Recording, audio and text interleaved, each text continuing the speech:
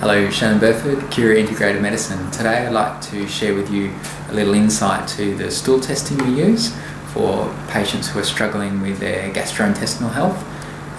This is a good investigation test for parasites, fungus, biochemical markers or bacteria, different levels. So we use the metametrix test. There's a referral slip in there and it comes in a box like this. So inside there are 3 containers completed from one stool. We use the metametrix because they test for the DNA of the parasites, so it's more reliable. You only need 1 stool rather than 3, so this would be taken from 1 stool.